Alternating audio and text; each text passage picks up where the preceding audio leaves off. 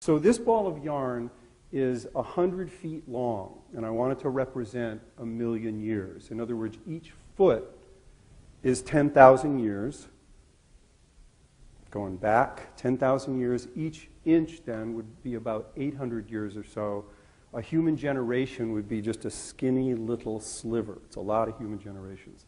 Here is the dawn of agriculture. All right here. This is the beginning of agriculture. And yet we really consider agriculture, farming, to be well, it's the beginning of civilization, but it's not the beginning of being human. Here is written history at the end of that, and then the industrial era would be this teeny little bit right on the edge of it.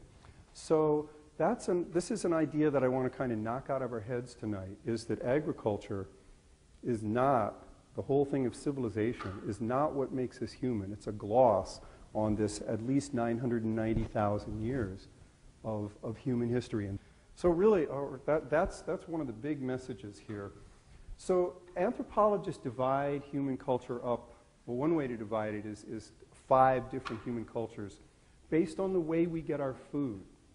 It turns out that food is actually the thing that distinguishes different cultures, the way people get their food.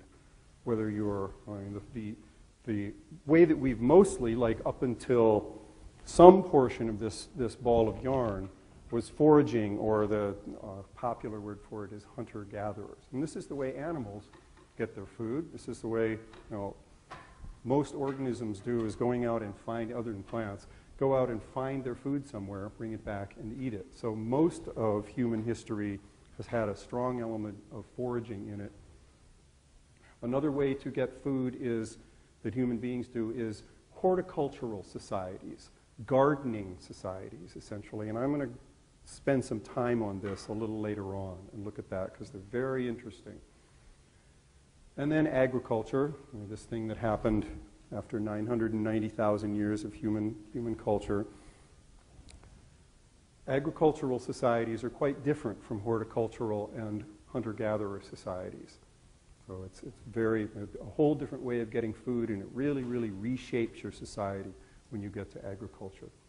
And then 2 others they're really a subset of agriculture, because you need agriculture first, but they're quite different types of civilizations, types of cultures, are pastoral cultures, which are those that move animals around, kind of usually nomadic, but they're herding-based cultures, and they're quite different from the other sorts of cultures.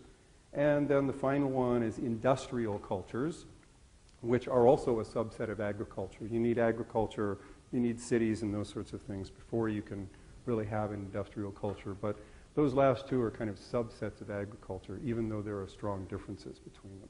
So these are the 5 basic human cultures, and they're very, very different